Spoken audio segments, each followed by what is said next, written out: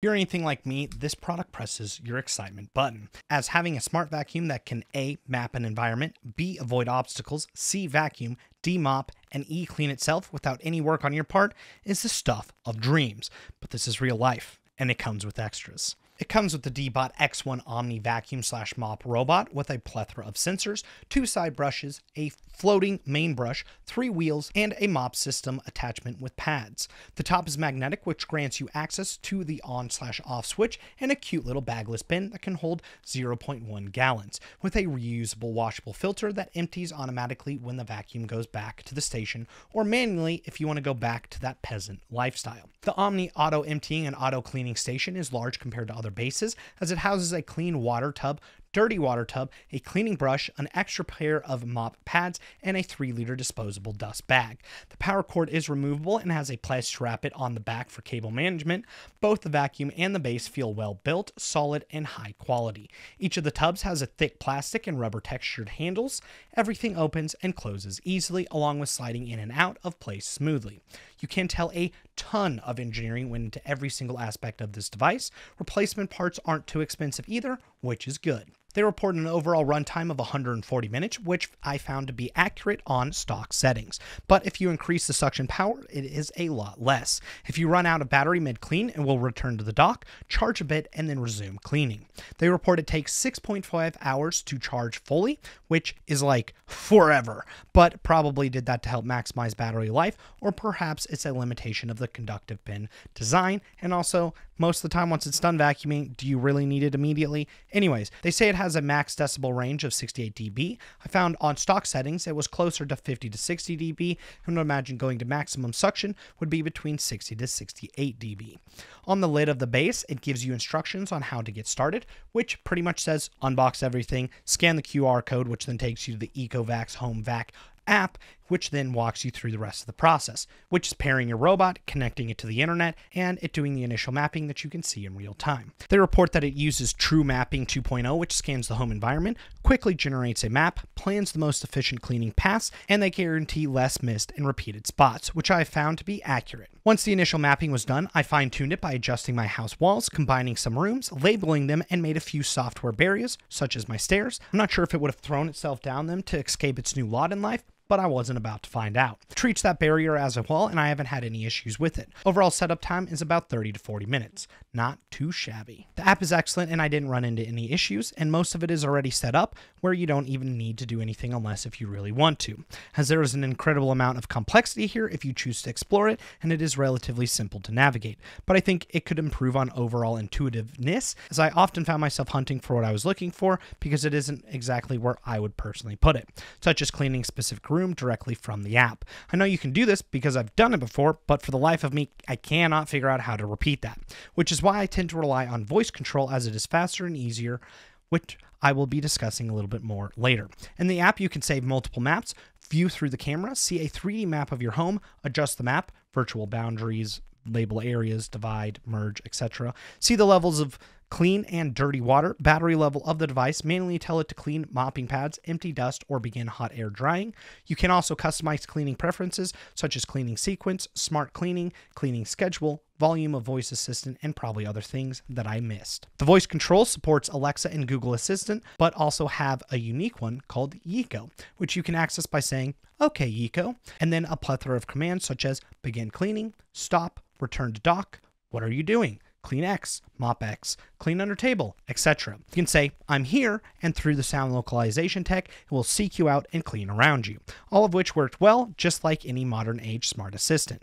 Meaning sometimes it will hear you just fine, and other times you're left yelling at the wind, wondering what the heck it's doing. However, the robotic voice can be improved, as it doesn't sound very good. It's very, retro. You can increase/decrease the volume through commands or via the app, and it will call out when it is doing something, which I absolutely love, such as starting a clean, returning to the base, emptying a dust bag, cleaning mop pad, etc.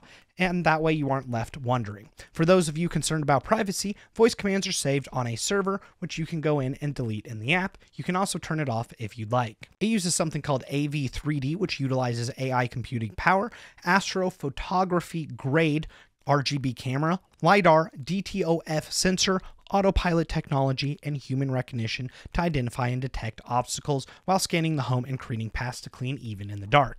They do report that it works better in a well-lit environment, which I found to be true. With all this tech, it does a spectacular job at avoiding objects. On the extremely rare occurrence it did suck something up that it shouldn't have, it will automatically turn off the brush, lift itself up, and try to vroom off. This worked every time for me without interference. There are 2 protective bumpers on the front, and I found it rarely bumped into anything to activate them. Even when it did, it is very mild, making me unconcerned about damage to the vacuum or the thing it was being rude to. It never ran into me or my dog. When it detects an object, shoes, toys, dog toys, clothes, cords, socks, etc., it will clean around them with a minimal barrier, maybe an inch, inch and a half, and gets even closer around tables, chairs, or walls. I would say maybe an inch or less. It never got stuck anywhere. During the initial mapping, it shimmied itself into a small crevice under a bed that was barely big enough for it to fit. Went exploring and came out the other side full of dust with a story of adventure. There's also a dresser with some weird woodwork on the bottom where it has a single area it can enter/exit, and it will find that spot without any trouble at all. Needless to say, I've been extremely satisfied with the accuracy and precision, as it does an incredible job, and I've never used that word. Moving on to the vacuuming, I had to adjust my expectations of what I thought was good, as comparing this directly to a wired vacuum operated by yours truly simply just isn't fair, as this is a fully wireless device, isn't very loud, and is autonomous. They report it has 5,000 PA suction power, which makes it one of the best on the market, as most other robotic vacuums are around 2,000 to 4,000 PA, with a cordless vacuum being around 10,000 PA and a wired vacuum getting up to like 30,000 PA. I just happen to have all 3 types of vacuums, but couldn't find PA measurements for them, as this isn't an industry-wide standard to compare different vacuums/suction/cleaning power. But I am going to use units of measurement anyway to give you a basic idea, even though they don't actually mean anything other than looking good on paper. What I was able to find is across all units was how many watts they use. The robot vacuum uses 45 watts, my Samsung Jet 75 cordless vacuum has 200 watts, and my Wired Shark Vertex Duo Clean Power Fin has 1,344 watts of power. Found my robot vacuum to be very similar to my Samsung vacuum regarding cleaning power, but my Shark vacuum absolutely destroys the other 2, like no contest. But it is also the best vacuum I've ever seen in my life and destroys all other wired vacuums as well, so it's not really a fair comparison. But that vacuum doesn't work by itself, doesn't automatically boost power when it registers carpet/rugs, or have a mopping function. And I have to do everything myself, which is just not okay. My initial clean was a gauntlet. I purposely didn't vacuum for years, meaning there was dust, pet hair, a decomposing body, my hair, other people's hair, among who knows what else on the floor. So I said, okay, Eco, do your thing. And it got to work, and probably picked up about 75% of it. About 50% of the way through, I noticed it hadn't emptied the bag yet, which I thought was strange, seeing as there was a lot of stuff that it just went over. So I returned to my peasant lifestyle and found it to be overflowing with goodies, so I emptied it myself. Later in the app, I found you have 2 settings to either empty the bin after it is done cleaning everything, or according to the set cleaning interval. What that actually means, I have no idea, but found that it would empty the bin when it got semi-full and then return to cleaning, which is exactly what I was looking for. This is probably overkill after doing the initial cleaning, as it should have a lot less to pick up since it's doing it more regularly. Personally, I set up a schedule where on Tuesdays it will vacuum the living room and the kitchen, then on Wednesday it will clean the 2 bedrooms. It will send out a notification to your smart device when the cleaning starts and if it runs into any issues. If a room happens to be closed, it will sense that and move on to the next one. However, if you're like me, 75% at this price is simply not good enough. Thankfully, I found by tweaking some settings, you can get it to about 95%. I set my vacuum to use maximum power on all of my carpet areas and normal on hardwood/tile, along with going over my dirtiest areas, which is the living room, twice per cleaning, along with a regular schedule, and it made a huge difference, making it where if I go back over with my Shark vacuum after it is done vacuuming, that I get very little spillover, and to be honest, that spillover would probably likely be there with most other vacuums anyways, as my Shark vacuum, once again, is an absolute monster. The main brush is made from rubber and brush material, and it only got clogged once after it went through the gauntlet. When it is cleaning, it will start with the perimeter and then clean row by row inside it, which I found covers about 98% of the area, with that last 2% being the hard to reach places that I probably wouldn't get with a normal vacuum without actually moving things. In the end, I'm very satisfied that my days of manually vacuum are practically over. As for the mopping function, it comes with 2 mopping pads that have Osmo Turbo 2.0, which allows for 100 rotations per minute.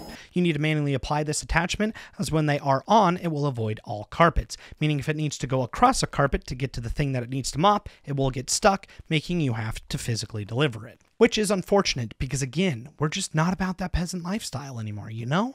As it would have been epic if it could sense hardwood / tile and activate then, and then sense carpet and deactivate them, perhaps in next year's model. As for the performance, in the app you can select the water flow level from being low, medium, or high, how often it cleans the pads and empties the dustbin, 10 minutes, 15 minutes, or 25 minutes, and how long the hot air dry time is, 2, 3, or 4 hours. It works the same way as the vacuum, where it will go around the perimeter first and then clean everything inside it. It also vacuums while mopping, meaning the vacuum is on the front and will clean a spot before it starts to mop, which means you don't have to vacuum first, which is awesome. I found that it will make the floor damp but not soak it, and does a good job at picking up surface level grime, but doesn't do a deep cleaning, meaning if you have an aggressive stain, it likely won't clean it the first time around, and you'll have to have it go over that area a few times or do it manually yourself. General consensus I am seeing online from other reviewers that have a lot of robot vacuums that I don't have is that this does an adequate / good job at mopping, but it isn't the best. It does a good job at cleaning and drying the pads automatically, so if your primary purpose is for it to mop, you may want to look at another robot. For my floors, I could clearly see they clean them, which was proven by looking at the dirty water bucket, but how much I'm unsure, as this is my first robot's vacuum mop. I wasn't going to mop it myself because, again, I'm too lazy, which is why I got a robot vacuum. Last, you can have it spot clean by going into the app and selecting an area or through voice commands. Going into the auto cleaning, one of the main selling points for this guy is that it can auto empty the dustbin and automatically washes, dries, and refills the water tank on the device.